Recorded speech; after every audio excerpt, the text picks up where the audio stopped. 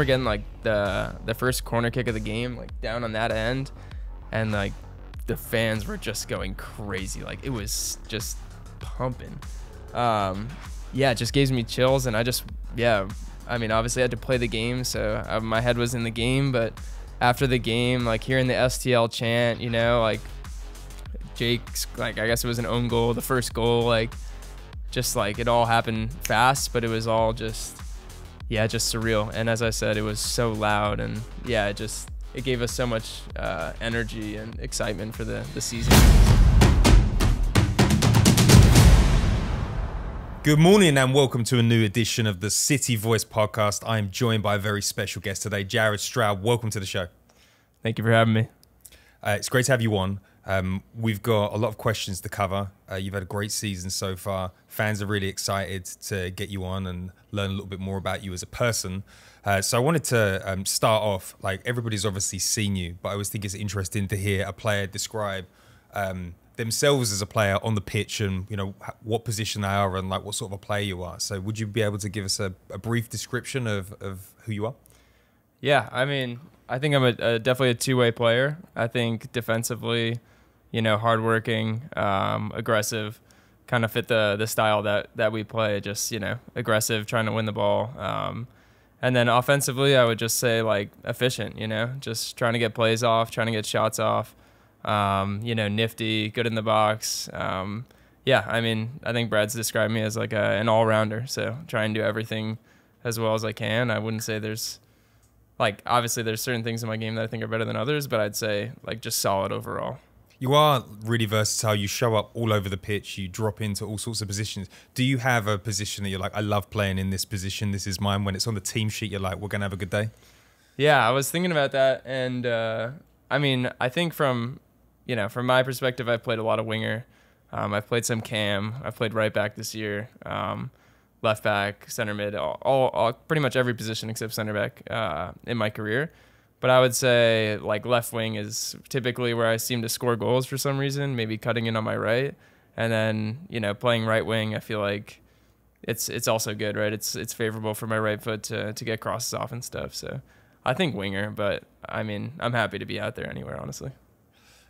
One of the key features of your game, and one of the reasons I think our fans adore you, and sometimes the opposition fans aren't as favourable, is that you are master of the dark arts.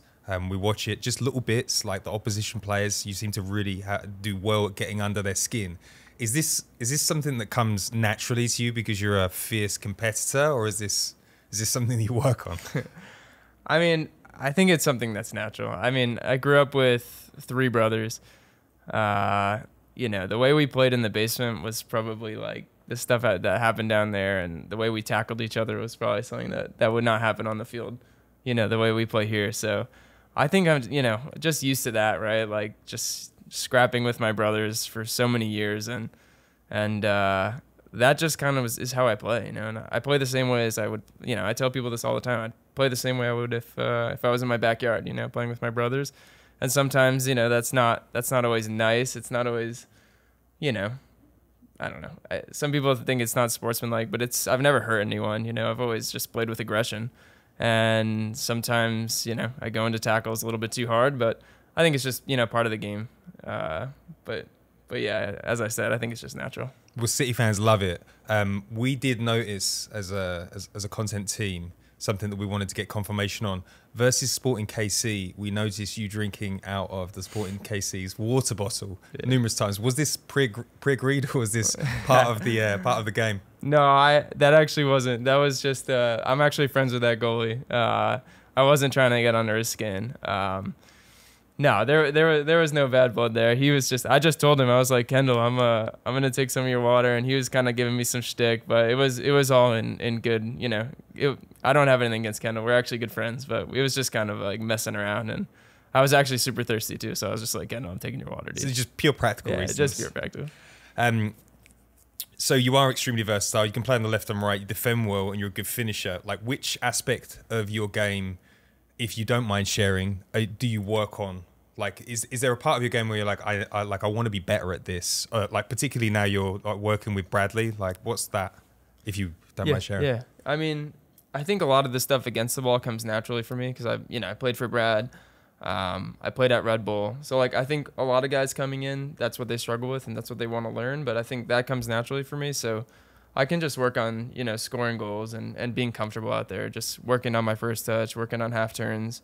Something I've been focusing on this year is just, like, finding ways to be in the box and get those tap-ins, right? Like, I'm always watching film and trying to see, like, where is the ball going across the box and how can I be there? And I think it's led to all 3 of my goals this year. I've been in the box. I've created chances just trying to find different spots in the box because that's something that the past couple of years I've wanted to score more goals and it's starting to pay dividends. But that's always something I've been working on, I think, and for sure this year.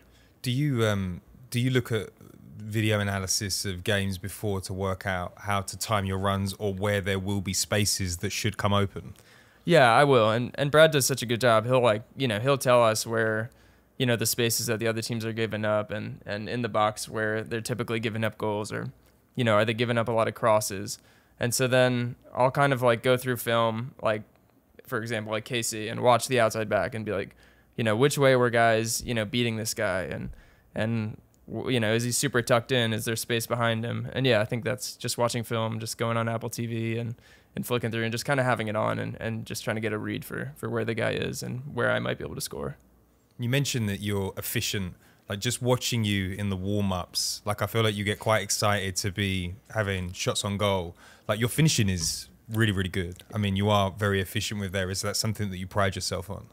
Yeah, it is. I mean, I think during COVID, I took I must have taken 1 million shots because there was like not much else to do and with my brothers. And I've just trained it a lot in the off season, and I do a little bit less shooting during the season because I don't know, just for injury prevention wise. But just practicing that, getting reps, and now it's just kind of like coming off well, and I'm getting good shots, and like against KC, it's hitting the post, or I'm giving it a good chance. But yeah, it's something I've worked on for a long time, and I think now it's starting to look good, so I'm excited about it. A lot of young kids listen to this podcast. Sometimes in football, people say that there are natural finishers and there are people that work on it. Thierry Henry said that he wasn't a natural finisher and that David Trezeguet was. Do you believe that like repetitions and just going at it over and over again, it does sharpen you and get you used to it? Yeah, that's actually a good question. I don't know with the natural finishers, and I don't know if I am or not. I think I don't know. That's a good question. Like De Bruyne and stuff, the way he strikes the ball is like super impressive, and I don't know if some of that's natural, but that they've been working on it like their whole career. So like if they say it's not natural, they're still, I feel like, training it all the time.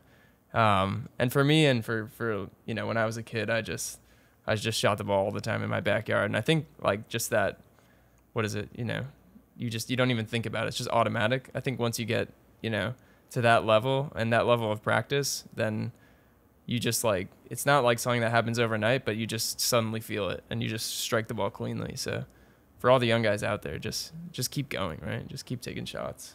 When you score either on the road or at home, like, is that one of the best feelings in the world? I mean, some of the places that you've scored must feel pretty exciting. Yeah. I mean, scoring in Q2 was cool.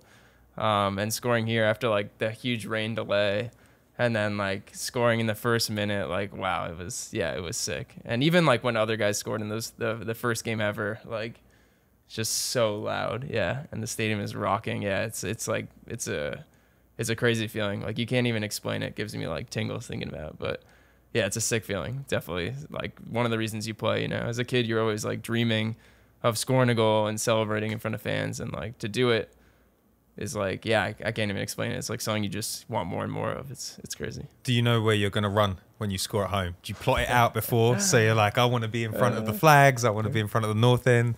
No, it's funny. I mean, before every half, I'll like look at the goal, like from the halfway line for the ref like blows the whistle, and I'll just imagine myself like want to score in that goal and then celebrate in front of our homestand. So when I did, I was like, yes, like this is like written up, and like I knew exactly what I was going to do. But yeah, I mean, to score in front of the homestand, I think is obviously, I mean, it's cool scoring down there as well. But to score in front of the homestand is sick. Yeah. Fantastic. Okay, let's go back to your young life growing up. You had like a bit of a decorated college career, but you grew up in Chester Borough, New Jersey. Tell us what it was like growing up there. Yeah, it was like rural New Jersey, you know, like just picture like a lot of like woods, a lot of open space, like tons of field, very like not very populated, probably like an hour and 10 minutes outside of New York City, directly west, almost close to Pennsylvania. But yeah, just like very quiet. I mean, like for example, I remember going in our backyard and like just like forest, we could play like airsoft gun fighting, and like there was just like a lot of open space for play and like activities, which is, you know, nice for me and having three brothers. But yeah, growing up there was peaceful. There was always like fields available. And yeah, we had Red Bull actually was only 20 minutes. Their facility was only 20 minutes. And then where we played was PDA, which was like 20 minutes as well in kind of rural New Jersey. And yeah, I just remember like when my brother turned 17, we all played on PDA, and he would like, he would get in the car and all three of us would be in there, and he would just drive us up. Like the two younger guys would train for 2 hours and we would do homework, and then vice versa. So that's just like what we did, like basically growing up the whole way. So You're a big soccer family, right? Yeah. Tell us about some of the DNA in your family and its relation to the beautiful game. My dad he came over from England, so he got a scholarship to play at Bridgeport. And he met my mom there. She's actually just American. She said she played a college game. No one knows if that's like actually true or whatever. Apparently they were asking like cheerleaders to play on the women's soccer team or something. And yeah, she met my dad, and but yeah, he has the soccer passion. You know, he's always got it on. Like he's just like a classic British dude. You know, he's just obsessed with soccer. And that feeling. yeah, exactly. And that like just flowed through, you know, between all four of my brothers. And they all, you know, my three brothers, they all played college soccer. We all just kind of had like an initial obsession. And then obviously my youngest brother, Pete, is playing in the MLS now. And, you know, he was going to try and play, but he's still playing. So yeah, I think it definitely started with my dad. And then, you know, my mom was just like supportive, and, yeah, she just wanted to support our dreams, so she was obviously super pivotal as well. Who does your dad support in England? He supports Norwich City, which is Norwich like, City? Yeah, Norwich City. It's like basically his grandparents, they were all farmers in Norwich. Yeah.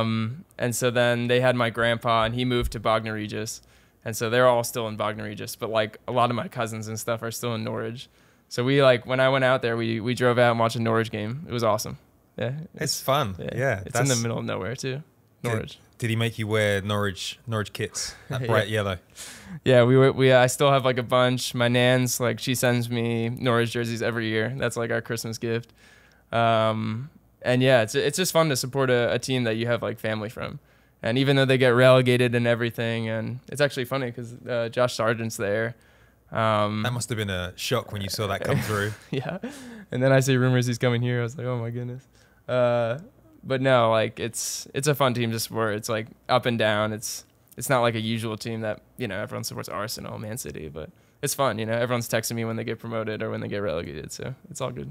And New Jersey is, you know, like St. Louis is a soccer city through and through. Like you come here, like Portland is very similar. You get in a taxi and everyone wants to talk about soccer. New Jersey is a little bit like that as well, like a big soccer heritage. You know, you drive through the back lanes and there are soccer pitches everywhere. Do you think that was that helped you develop like good quality of coaching and all of those bits? Yeah. I mean, it's a super interesting point because there's actually like when you think about it, there's so many people from New Jersey in the soccer world, and like even being at Austin, like Claudio Reyna and that whole generation that was born in, I think, the Harrison region, basically. Like soccer was just so prevalent there, and I think it just flowed out throughout the city or throughout the state. And yeah, there's so many good coaches. Like even on our team, we have AZ and Jake, like, you know, 3 New Jersey guys on the team. Like there just seems to be a bunch of them spread out throughout the league. And yeah, it's interesting how powerful of a soccer state it is, like with Tim Howard and the Metro Stars. And yeah, I don't know. It's pretty cool. It's kind of like historic. And yeah, I feel like I have ties to the guys from Jersey. It's funny. So you mentioned the Metro Stars. Like they were kind of born 1 year before you were born. I think they played their first professional match the year that you were born. Was that club always in the back of your mind growing up? Is it kind of like one day I might play there, I might get the opportunity? Is that like an extra motivating factor for you? Yeah, I think so. And like, I see kids here today, coming to St. Louis games, and I kind of see like a version of myself. Like I would go to all the Rebel games. It was when Thierry Henry was there, and like just seeing him in BWP, like just scoring so many goals, like going to playoffs. Like for me as a young player, I was like, wow, this is like, yeah, it was where you wanted to play. But you always dreamed of it. You never like thought it was going to be real. And then when it came into fruition, and like when I met BWP for the first time, I was definitely like a little fanboy, just like the kids here. And it was special. Playing on my hometown team was special, and it was cool. The stadium was sweet, and when Thierry Henry was there, it was like packed out houses too. Like people would show up and fill the place out, and yeah, it was special. It definitely gave me like a motivation to play higher than just club and college. I grew up with Thierry Henry going. I was an Arsenal season ticket holder, so I grew up watching him. Like the quality and the charisma that he had on the pitch. I mean, I was so spoiled. He would make half chances look like full chances. The guy was an absolute dream. Yeah. So interesting to listen to somebody that also kind of like grew up with him as a bit of an inspiration. Yeah. So let's talk about your college career. I'm going to look at my notes here. You went to Colgate. You racked up 30 assists from 2014 to 2017, 2 Patriot League tournament championships, 1 regular season championship, and the program's first ever NCAA tournament win during your time. You also earned a Patriot League tournament MVP honors as a senior after guiding the Raiders to their second straight league title. That's a pretty dazzling career. You were obviously a star. Did you have in the back of your head that you wanted to be a pro? Is that part of it, or do you prove yourself at that level when it's like, oh, maybe I could? Like, what's the thinking going through college? Yeah, I mean, I think it starts before college. Like, so when I was coming out, Colgate was like the only school that offered me like a legitimate like scholarship, right? And like, I don't know, I was really a small kid, like underdeveloped, probably like 130 pounds. Just like a little bit too small. And I think I kind of got passed over a lot as a kid. Like, basically no big school offers. But this guy, Eric Ronning, he's the coach still. Like, he came in and, yeah, he saw something in me. And I wanted to go somewhere where they were going to value me. And, yeah, going there was, definitely. When you go to a smaller school, like, part of your dream is like, oh, is my dream getting, like, cut down a little bit, right? Like, I'm not going to an ACC big school. I'm going to a really good academic school where sports are kind of secondary to academics. So part of me was like, I don't know. But deep down, I always had that self-belief that like, regardless of what happens, like I'm going to make it, And Colgate, like we just happened to have a lot of good players around me as well. Like I got super fortunate. Had like a great class of guys, like really good people. They visited St. Louis the other week. They came to the KC game. Like 15 guys flew out. They came to the KC game. Yeah, they came to the KC game. So, but like 15 guys to fly out just to see you. Like I just got lucky, right? I had like great guys around. And like one of the guys was, Ethan Cutler was one of the better players I've ever played with. Or seen in college soccer for sure. He actually played at Red Bull with me for 2 years. So we kind of like went on this journey, and then like, coming out of school, I knew my senior year I had a really good season. I think I had 13 assists in my senior year, which was maybe the most in the country or something. So I was kind of getting like a little bit of hype. But even then, like I was picked in the 4th round. So I was like kind of unsure if this was really going to work. So I think there was always a little bit of doubt, but deep down I always just kind of drove myself to do more. Drove myself to I had to take initiative, carry the team if I had to with Colgate, be the driver of a team, and start a new culture there, and to try and win games, to try and do more than we've ever done, because I knew I wanted to play pro. And the only way to get that was to have, to really stand out at a smaller program. So, it's funny how it all worked out, but it did. And I feel like I always had that deep belief in my stomach that regardless of what happens, I'm going to make it, and we'll just power through. It's interesting, and sorry to keep on harping on about Arsenal, but Cesc Fabregas did an interview with The Athletic yesterday, and he was asked whether he ever had MLS on the agenda, and he said no, and he specifically stated that the physicality of the league didn't match his game. You mentioned the size part. Do you think that sort of put a bit of a chip on your shoulder, like being passed over? Did that sort of say, well, everybody's missing me here, this is a talent-based thing, I've got that talent, this is what's going to push me forward? Yeah, I think so. And yeah, that it's just always how it is with youth sports. Like if a guy looks athletic and he looks promising, he looks like he can play at the next level already, of course they're going to go with, that guy. But yeah, like similar to, maybe not similar to Cesc Fabregas, but just like, yeah, exactly. Having the ability, having the skill, having the vision that some coaches definitely saw, and my dad and my grandpa definitely saw, and having someone believe in you through those tough moments, I think definitely drove me through. But yeah, I think for all the kids in sports today who are, I don't know, maybe they're getting passed over because they're too small or physicality is not their perfect thing. You kind of just have to figure out, okay, if I'm not going to be the most physical, then what else can I bring to the table? Is it vision? Is it, your skills? Is it, whatever it is, your work rate, to bring something else and then use that as your driver. So was there like a moment like going through college where you're like, this proves that I can move to the next level, or a moment when maybe someone reached out to you, like there was a scout or somebody said something to you and you're like, this is giving me the confidence, I think this is going to happen?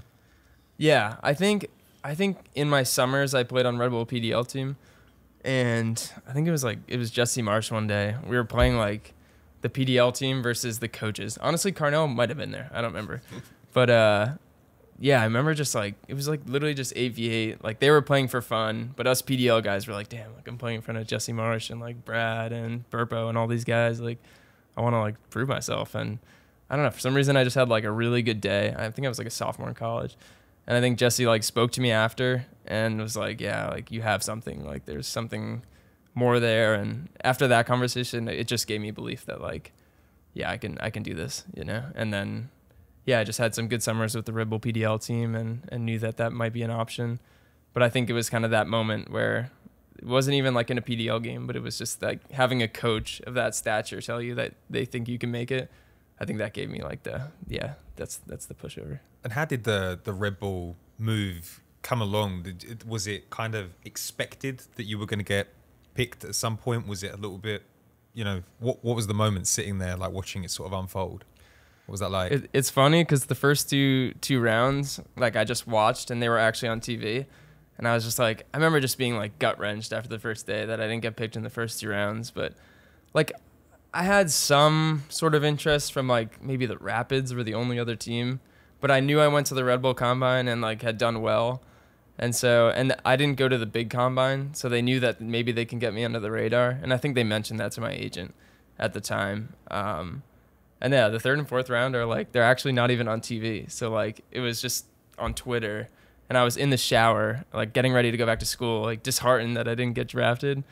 And my parents were like, no, like you just got drafted. And I was obviously pumped. But yeah, I think when they told my agent that they were going to like sneakily pick me, I knew that there was a chance. But it's just funny how the 4th round and 3rd round were just like, so they had you Twitter, on the radar. Yeah. They had you on the radar, and you, but they didn't tell you. No, they didn't tell me. They didn't tell me. So I was nervous. So how did it mean a lot to you to play in your home state for the club that you've grown up thinking about? Was that like, wow, this is a bonus? Yeah, it was. Because, like you go watch them for 7-8 years. Like you idolize those guys, like Robles and BWP and Klesha. And so like to step out there and like actually be their teammates and like then see myself do well out there was just, yeah, it's a surreal feeling. It's almost like weird, You're like all of a sudden you're believing in yourself that you're gonna be, the next guy. You're gonna be on this team, and now you're gonna be, making an impact on this team. So yeah, it was. I remember my first day of preseason, like meeting Brad, Jesse.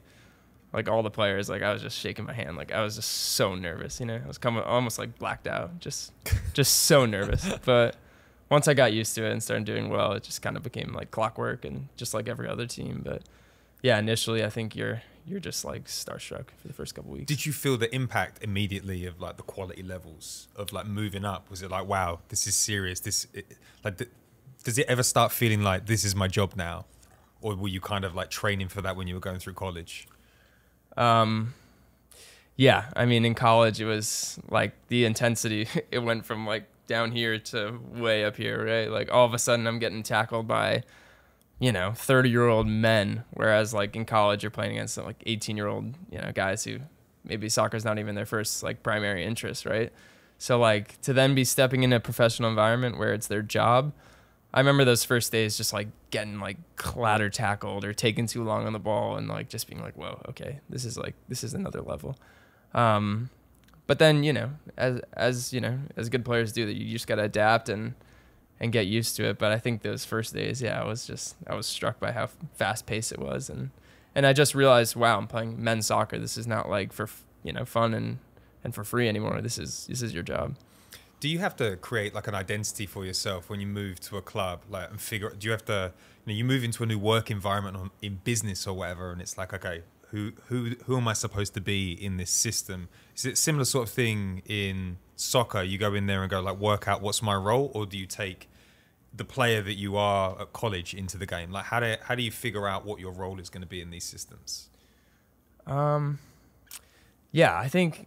I think every team's different, right? Like you find your role within the team quickly, and I think you always have to feel out the locker room and like see where you fall, right? Like when you're coming in as a rookie, you need to know what level of the totem pole you are, like maybe you say a little bit less, maybe you just get on with your work and try and, prove yourself in the games and try not to talk too much. And then as you get older, you kind of find like, all right, like, when I walk into the Austin locker room, more of a middle-aged guy, more of like supposed to have more responsibility. I feel like every team I've gone to, when I've stepped into the locker room, there's been like a different feeling, like I think it's just roles and responsibilities. And I think you just kind of naturally, as you say, with a new job, like you just kind of realize where you fit within the totem pole and then try and, prove yourself. But there's always that like adaptation period for sure. Right. Yeah.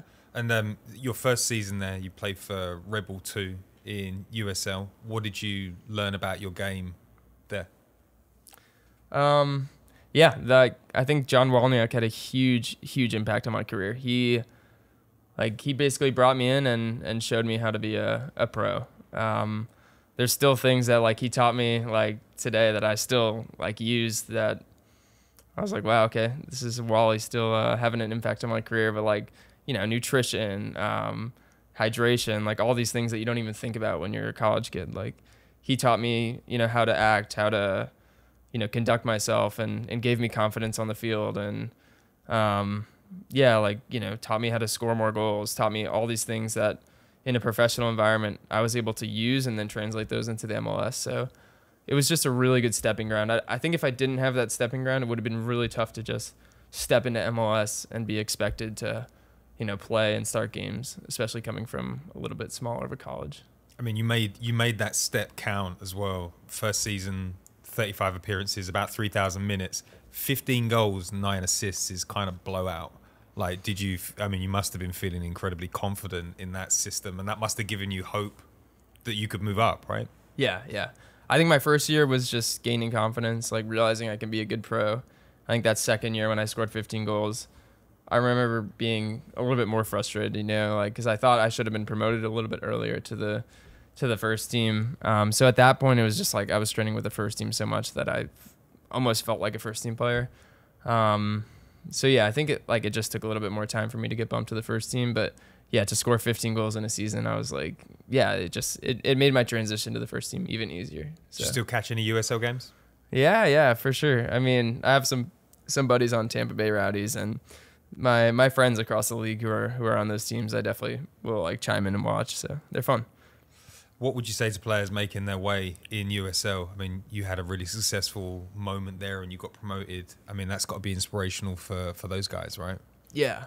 And USL back then was a little bit different because there was no MLS Next team. So it was pretty good. You were like thrown in playing against, ex-MLS guys. But for those guys, I would just say find find ways to grow your game in the USL, find ways to be, the best player in the USL so that you can make that transfer to the MLS. But just get minutes, learn. Like, that's where I learned the most. I learned, all the like little nuances of the game that you can translate into the MLS. Just learn. That's basically the main thing. Learn and also enjoy it. These games are fun. So you get promoted. Finally, you're in there. Like, talk to me about the debut and like what were the feelings around that? What family in the stadium? Like, how did it go? No, it was like. It was bittersweet because it was like right after COVID, so there's no fans. So I never actually played in Red Bull Arena for the first team with my family there, which was really upsetting. So we played against NYCFC in front of like 0 fans. So it was still awesome. Like, we won an MLS game and against like a really good NYCFC team. It was my first game and I started, and like Chris Armas gave me this amazing opportunity. So I was pumped, but like there was a bittersweet, like, but my family weren't there. But to win that game was pretty cool still. You finished the season with 17 appearances, 3 assists, and some minutes in a playoff game. Did that give you a bit of a taste for the high life? Yeah, it did. And that was actually the year that Brad took over as he took over mid-season, and we made like a really big push to make playoffs. And it was just like the first taste. And I think making playoffs and then playing in the playoff game and getting an assist in that playoff game gave me just so much confidence that like, wow, I can be on a team that makes playoffs. Wow, I can get an assist in playoffs. And it gave me so much confidence that now, like, when I get back to that spot, I won't want to take that, that game for granted, because I think we ended up losing to Columbus and they won it all. And like, we barely lost to them. So seeing that and seeing how close I was in my first year, now when, hopefully this year when we get back to that point, I won't take it for granted and we'll go all the way, but we'll see. Nice. You got a first glimpse of Bradley. A lot of people in the game were paying attention to that run that he had.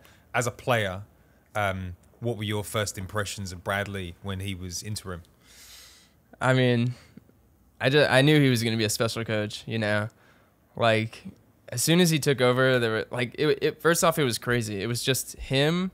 So during COVID, it was only him, Burpo, and this guy Tony running the entire team. So like, I went into the coaching office and like, it's this massive room and it's literally just Brad and these 2 other guys, and they like steered the ship for 5-6 months. And like, I could just tell he was stern. He was all about duels, one-on-ones. I was like, this guy's perfect for me. And he was such a good motivator. Like, as soon as I had him as a coach, I just knew he was going to be a special coach one day. And he got us to the playoffs. And I don't know how things ended with him at Red Bull, because I actually ended up leaving right after. But we stayed in touch. And I'll never forget, like, in his first couple games, he wouldn't tell you who was starting in the lineup. So like, we would show up to the games and like, I wouldn't know if I was starting or not, like, all week. And then like, I'd find out or not find out. It just like kept the players so on their toes. And I liked it. It was like kind of thrilling, So he was top class. Well, we will come back to Bradley, but firstly, we have to take a trip to Austin. So you were drafted to Austin, your first out-of-state move. What were you thinking? Expansion club? Like, was it exciting? Like, what were the vibes, and what were you thinking personally? Well, like, I had never been to Texas before, or like, well, no, I'd been to Texas. I'd never been to Austin before, so I had no idea what to expect as a city. But I had like read about how, basically how fast the city was growing and how special and awesome it was. And it was just, and I heard, it's the only sports team in the city. So I was excited because I had heard all of the noise, right? Like the McConaughey, everything. And then when I got there, like, it lived up to its hype. I mean, the club is first class. The fans, like, playing in the first game in Q2 was incredible. Like, this is similar to here, just so loud. McConaughey's beating the drums with his like green suit on. I was like, it was almost surreal. I stepped back and was like, what is going on? But it was fun. It was, to be a part of an expansion team is really exciting because it's, it's all new, it's all fresh. You have no idea what to expect. And then, the 2 that I've been to have just blown it out of the park. So It was fun. It was, that first year was awesome. It was. Did you like the city? Was it a fun city to live in? Yeah, city is, it's exciting. It's fun. I forget what the stat is, but there's, maybe a couple hundred people moving there a day. Like, it's just like filled with young people. Just like, the city's unique too, because it's, a very liberal city in Texas, and it's unique. And it's got the lake and everything. It was cool. It was a cool place to play. And, definitely a period in my career that I'll look back and say, it was fun. Was there one highlight that you're like, that's the moment I'll always remember? I think the last game of the season in 2021, like I just particularly had I finally had like my really big breakthrough game, like man of the match. And it was just like, it was kind of a surreal moment for me. And we had like a really big win in our last game of the season. I think that was for me the peak, but as I said, I think the first game there too was like, it was surreal as well. It was very similar to the first game here. So as a connoisseur of expansion clubs, you obviously noticed that St. Louis was picking up. Yeah. When did you first do you pay attention to those sorts of things? Did you know that something was coming down here? Yeah, I mean, I knew that St. Louis was the soccer capital of the states, and then it was only a matter of time before they got their expansion. But yeah, I mean, when they got their expansion, I was just like, wow, that sounds cool. That sounds awesome. I bet it's gonna be really cool. And then when Brad got the job, I was like, wow, this might be real, And then when he did, I was immediately interested in coming over. And what happens? Do you send are you on the DMs with him? Like, what goes on? Or do you just wait and just wait by the phone? No, when he got the job, I think I just texted him saying like congrats and stuff. I wasn't like, it wasn't like the time for me to move yet, but I was just like, congratulations. And then when the time for me did come to move, I obviously knew the special, the fans, everything. I kind of had an idea that it would maybe be similar to Austin. So I think when the time came, I definitely was, I could have basically left in July last year and gone to another MLS team for the last 6 months. But I was like, I want to go to St. Louis. So like I told, Austin, like, I want to go to St. Louis. I want that trade. I'll wait 6 months just to play on that team. And so, when it happened, I was ecstatic. And did he call you up to sort of like sell you on the vision, or is it like, listen, you know what the vision is because you've already played under it? Yeah, he was like this. I mean, he just told me, he was like, this is going to be special. And I mean, I took Brad's word for it. And I have some friends in St. Louis, and they were kind of telling me the same thing. And I heard that from Brad, and I was like, I trust this guy. I'm going there. And so, I didn't listen too much to the media and hype, but I saw that the stadium was basically already built too, and that for a player is huge, right? To already have a stadium, soccer only, downtown. I was like, I want to go there. Well, do you have any reservations? Like, are there any concerns moving to an expansion club, or are you like, listen, I've already done it once, might as well? Yeah, no, I've already done it once, and our first year in Austin wasn't like, I just knew that I wanted to redeem myself too. Like, I saw what I maybe could have done that first year in Austin, and I definitely helped that team progress into what it is, and I'm proud of it. But I wanted to come to St. Louis and just give my expertise. I mean, just give my opinion when I can, and help the team, because exactly. I've already seen what it looks like as an expansion team, and especially with this team already having a City 2 team last year and already having a culture, I kind of knew that it might already be different, than what happened in Austin. And then once again, as I said, like knowing Brad was here and knowing the way he coaches, I just knew that it was going to be better than most expansion teams for sure. And what that is really interesting, that like you can bring expertise of like been there, done that, and it's like we love Austin, but it's like they had a difficult first season. Our season has been record-breaking good. Like, are there any key elements that you would say? Because it obviously worked for Austin's second season. Like, are there any key elements here where you're like, this is a major difference, and this is why it's working well? Yeah. I mean, there's so much, like, so many mini details, but I think in Austin we particularly struggled as well because it was during COVID. I don't think we ever got like the preseason that we had here. The guys here already, like when I showed up, I was really impressed at the culture that had already been set. It wasn't like Austin where I was walking into a brand new locker room where there's no culture, no nothing, like no one knows even how to run. Guys know what a successful MLS team is, but no one knows how to make successful expansion team. But coming here and already seeing that culture, and seeing so much of it in place, I was shocked, and I was like, wow, actually, there's not that much for me to even say, because it seems like this team already has so much, and now it just needs to add to that and push it forward in a good way. So yeah, I think I was just impressed by what they had already created here, and what was already set. But yeah, it was impressive. When you landed in the car park day one, like what was your sort of key takeaway from like wandering around, like seeing the stadium, seeing the training facility, like meeting the players? Yeah, I saw Brad. I had worked with him before. Saw Tim, had worked with him before, so had already, felt like I knew a couple people here, like Gasparoni and some of the guys in the background as well. So like I already felt like I knew a couple people, and yeah, seeing obviously the stadium and the facility, seeing that for the first time, I was like, wow, it's already here. It's just ready to go. And yeah, it was so impressive. Like I remember just looking over the Ferris wheel the first night I got here and just seeing the facility, the stadium, and just being like, wow, like it's all here and I'm ready to go. I was just excited. The Ferris wheel is an unexpected delight. Yeah, when it reflects off of the glass, it looks beautiful. A lot of the players that we've had on the City Voice podcast have mentioned that something feels special about the squad, about the dressing room. I just wanted to get your take, because you all look like you enjoy playing with each other. There's a lot of respect on the pitch. Like it feels like it's very competitive, but good vibes. Like you've played in a lot of dressing rooms. Like what makes a dressing room stand out as a pro?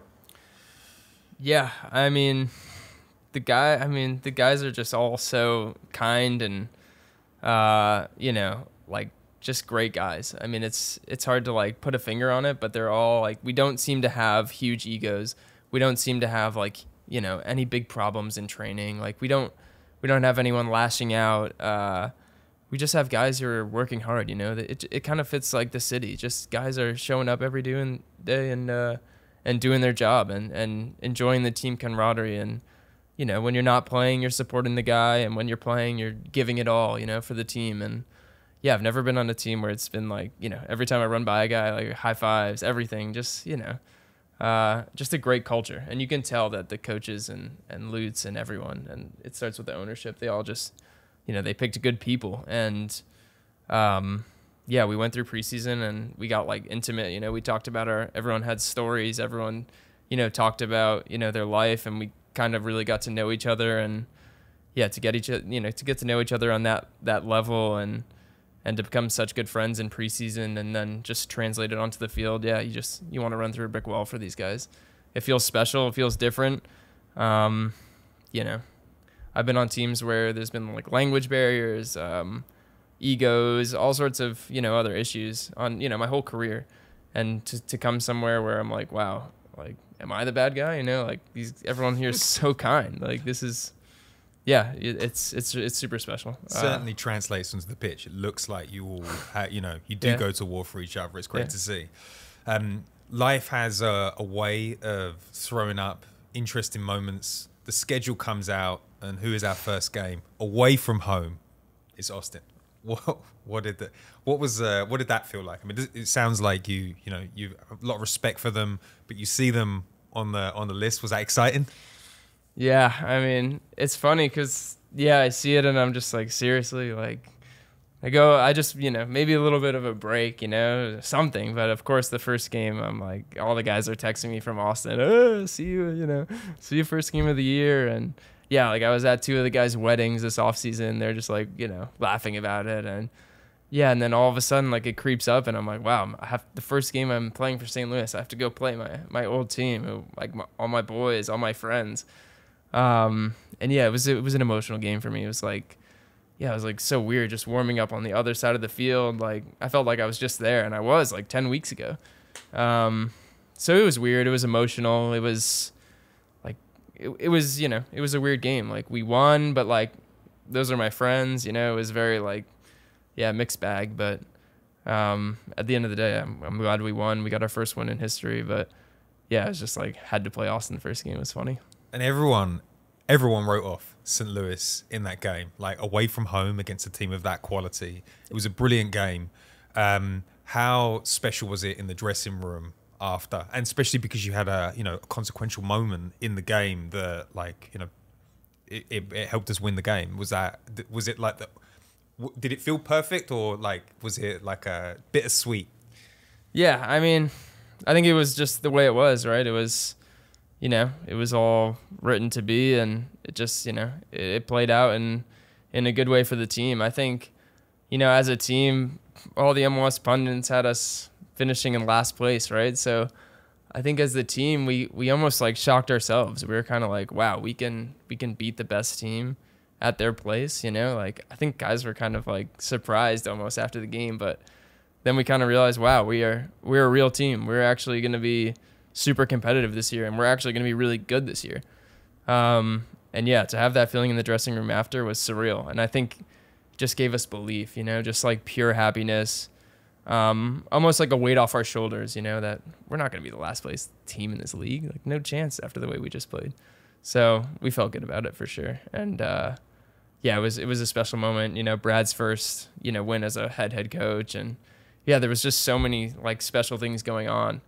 And yeah, for me, as I said, bittersweet, but at the end of the day, super just pumped to have gotten our first win for the St. Louis community. So unexpected, the unexpected feelings carried through again. What's this going to be like when it's full and not like 26 degrees like it was for the Leverkusen game?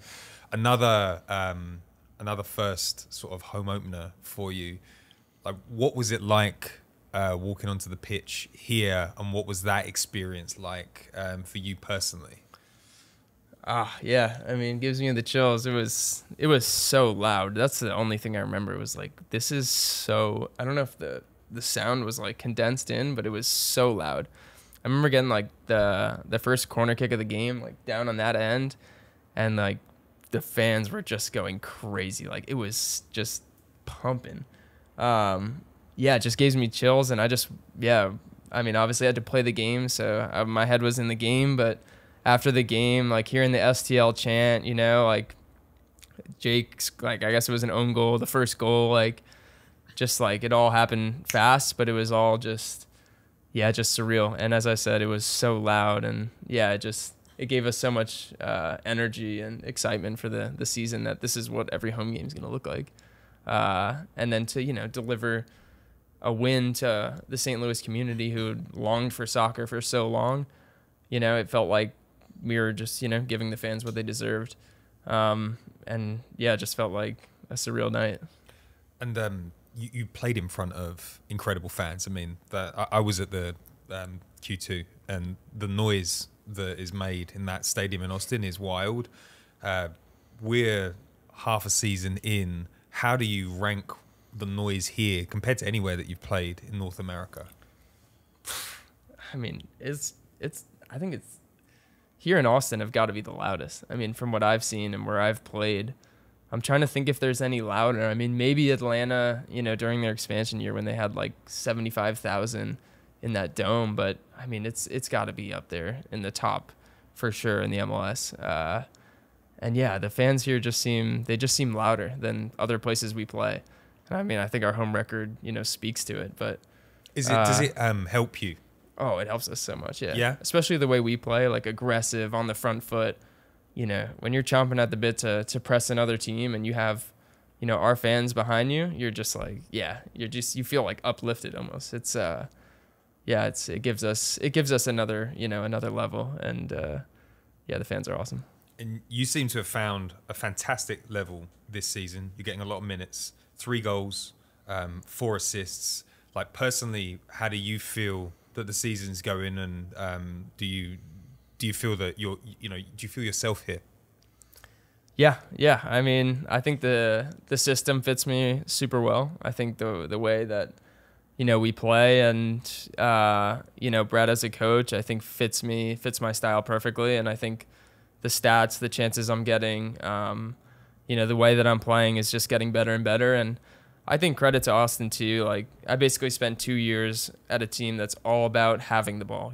How do we break down an opponent? How do we, use the ball to manipulate the other team? And it's not less, focused on defending, but I'd say it's more focused on, attacking, and that gave me, a lot of confidence going forward this year. And I think that's led to goals and assists, and, my ability with the ball has gotten better. And then, like, adding my defensive part of the game, and the way we play and the way Brad, wants us to play, I think it's a perfect combo for me. And yeah, I just want to keep doing it the rest of the season. My main thing is always to win games, right? I want this team to get a home playoff game at this point in the season for sure. We're in a good spot too. So, number one priority, get a home playoff game, win games. But, for my personal game, yeah, I'm excited, and I want to score more goals, want to get more assists. We are this is a new squad.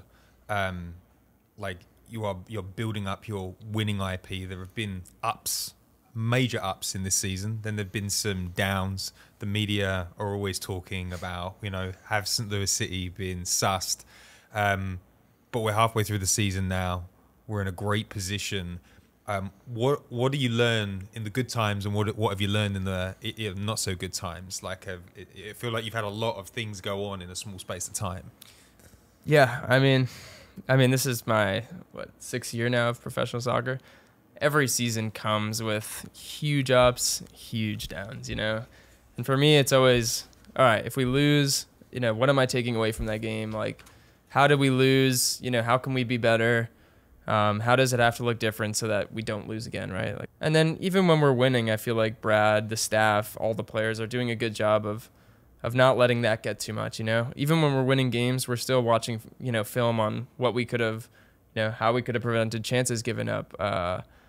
We're always trying to improve. So I think, we've done a good job with the media, just not letting it into the locker room, right? And I think that's always an important thing, especially for a new team, right? Because people are going to say, oh, they're not actually good, or, oh, wow, they're doing better than they should. That's always going to be the narrative. So for us, it's about not focusing on the media, not focusing on things that we can't control. It's just focusing on how we can get better, how we can win more games, realizing that we have an amazing opportunity. I don't think many teams come into this position of the season eyeing down a home playoff game, right? So we have to, seize the opportunity, continue to get better, and basically keep the media out of it. Great. Personally, what would a successful season look like, or is it the home playoff? Home playoff, I would take home playoff and no more goals, no more assists, no more nothing, right? Over anything. To give these fans a home playoff game that's number one goal, priority for sure. Just to make playoffs is priority now at this point in the season. But personally, yeah, I think if I can get up to 8 goals, 8 assists, I think we're at the halfway point. If I can get to 4 and 4 before the halfway point and get more goals and assists, I think it's just going to help the team. So just trying to produce more, trying to get, more assists, because goals change games, right? And just, and that basically starts with just being super dangerous, creating chances, listening to the coaches, playing good defense. All of that translates into good stats. So statistically, yeah, it would be sick to score 8 goals for sure. Brilliant. And I mentioned at the top of the show that a lot of young people listen to these podcasts. You've had a really interesting career so far. Like, you're a hero to a lot of kids that watch you, who play the game in this America's first soccer city. What advice do you have for kids that are sort of playing in City Futures? Maybe they're in the academy, or maybe they haven't been seen yet. Like, what advice do you give to them if they're trying to make it in the game?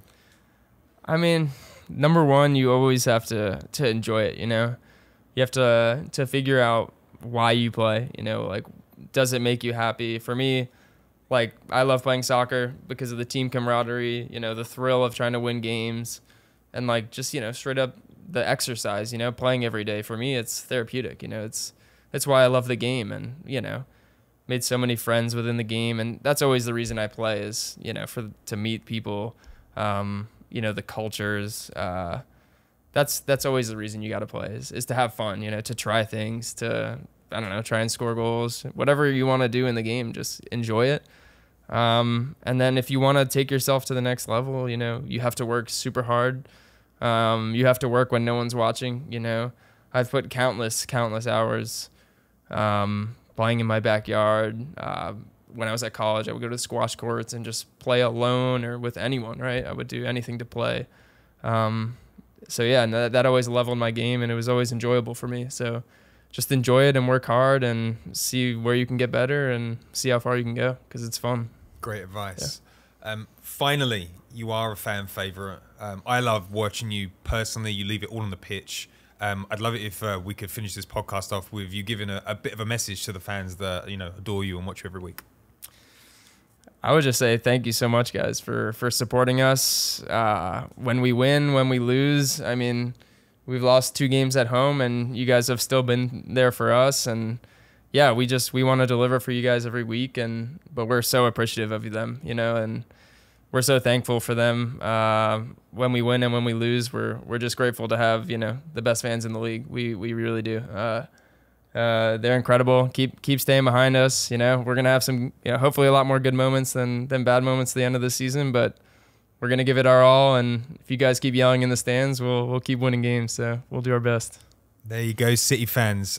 Jared, that was a brilliant conversation. Thank you for being so open and for offering so much to the fans. They're going to really like that. And if you are listening, make sure you drop a 5-star review on iTunes or Spotify, because if you do, then maybe Jared will come back in the second half of the season to talk about where we're at. And on that note, we'll say ciao for now. Thanks for listening. Thank you.